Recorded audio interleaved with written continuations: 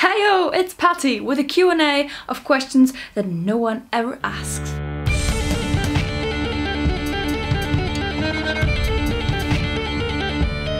I posted this on my Facebook page and I got hundreds of comments, so let's go through the best ones, shall we? James is wondering, what's my favorite kind of spoon? Compostable bamboo spoon! Alan asks, what's heavier, a pound of feathers or a Stormseeker album? Come on, Alan. Stormseeker! Joshua is wondering, what's my 8th favorite dinosaur? Did you know that chicken are basically dinosaurs? I'd go for chicken. Rob Morgan, if you were to fall and injure both wrists, what would you do while you were unable to play music? Sing, of course. That's the good part of playing an instrument and being a singer. So in case you lose the voice, you can still play the instrument. And in case you hurt your hands or arms or wrists, you can still sing. Lance Tryon, is the hurdy-gurdy an appropriate instrument to play in an Irish trad session? I'd say yes, it works, but it's definitely not the easiest. The hurdy-gurdy doesn't really occur in the Irish traditional music. It's more of a Central European thing. The problem with Irish sessions is the sets. So if some people come together to play Irish traditional music, one would start with a tune, and then that one that started will play a second tune, and then they will play a third tune. And each tune you repeat like twice, or 4 times, or 6 times, or whatever, but you never know which tune is coming next. So the problem obviously is the tuning in general, because as hurdy-gurdist you need to know which tuning you're gonna play in. So it's definitely helpful if you know the tunes before you start playing, so you can set your strings. I've been at a couple of Irish traditional sessions and I've been at Scottish sessions. But both times my trumpet string kind of saved me, because even if you don't know the tunes, you can still make rhythms. But if I compare it like that, I am a beginner in violin playing, or maybe slightly advanced, and I'm a more than advanced hurdy-gurdy player. And I have more problems joining an Irish traditional session with my hurdy-gurdy than I have with a violin. It's actually easier on violin, because the Irish tunes are kind of written for violins. They are a bit easier to handle on the violin than on the gurdy. But as an advanced player, obviously, this could be something that would be very fun to master as a hurdy-gurdy player, you know? Being able to keep up in an Irish session. So if you want to do it, you might have to be creative at some tunes and kind of find your tuning and the strings you want to play with, but it is definitely working. I hope that helped. Oh guys, it's been so hot here in Germany the past days. I can really not shoot any videos at daytime because it's too warm here. It's close to midnight now and I'm still sweating. Chris is asking, has starting a YouTube channel made your musical career better or worse? Easier or harder? I'm not sure if it's right to say it's made my career easier.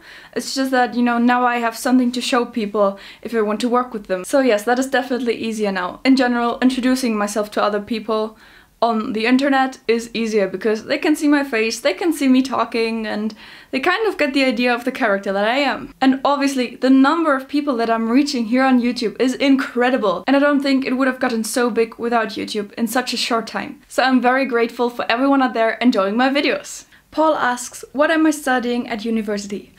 I'm about to finish my bachelor in communication design. Michael, if you were to pick your most favorite writer, who would it be? I'd ask for a book, but that's way too difficult. I'm not a big book junkie, but I would say the last few books that have really had an impact on me are the books from Teal Swan, The Spiritual Catalyst.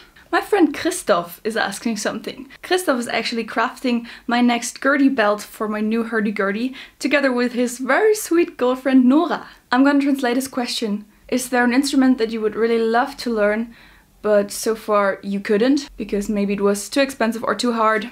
I am learning violin right now, basically just for fun. And also the other day I got myself a kalimba, and this one's really interesting, because it's diatonic and the notes are actually completely on a different order than on any other instrument. So you basically end up playing thirds all the time when you hit 2 tones next to each other. God, this is hard to describe. But yes, I definitely have some instruments that I would love to try out. And not only try out, but try out to learn. And the level that I always find interesting is when it brings me to a point that I can actually do songwriting with it. So on my bucket list is probably the Säckpipa. It's a very cute Swedish bagpipe that has some awesome features. Vinicius, sorry if I'm pronouncing it wrong. If you had to choose between a dolphin with an AK-47 and a Viking killer whale to protect you. Which one would you choose? Viking killer whale, of course. Patrick asks, Xbox, PC, PlayStation, YouTube. Lance, where did you hide the bodies? Remember this unbearably squishy sound that came out of my Gurdy one time? No, me neither. Julian wants to know what kinds of strings I'm using for the different types of strings on my Gurdy. And the answer is cello strings, viola strings, violin strings, guitar nylon strings, gut strings, even though I try to avoid these ones. Oh, and viola d'amore sympathetic strings. Steve, have you ever performed in the UK? I have performed in Scotland in 2016 because I have lived there. Philip, what does the color 4 smell like? Well, since the 4 is yellow, it obviously smells like lemons. Or maybe dandelions.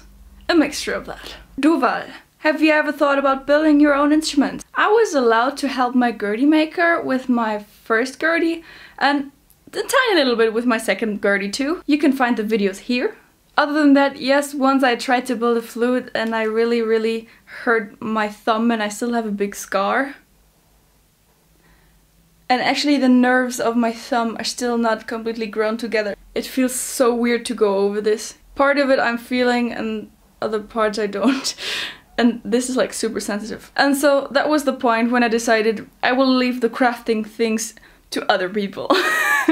Ed says, tell us about the pendant usually seen around your neck. It's a sterling silver pendant and it's designed and handmade by me. Oh Willie, is Patricia your real name? Is Oh Willie your real name? Ryan says, what is your real name? What's your ultimate goal and what is the capital of Assyria? Stop screaming at me! What have I done to you?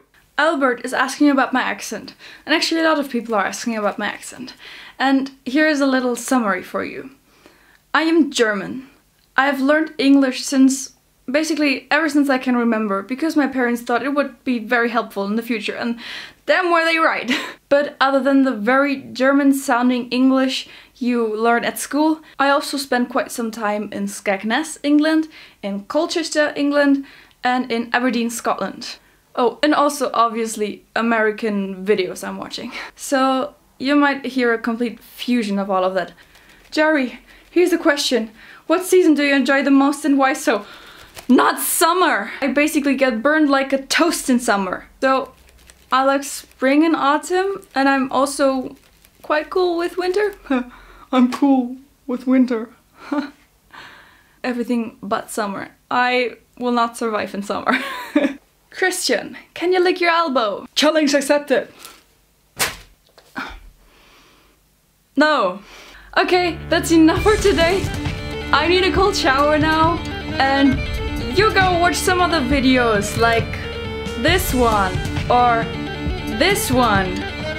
Bye!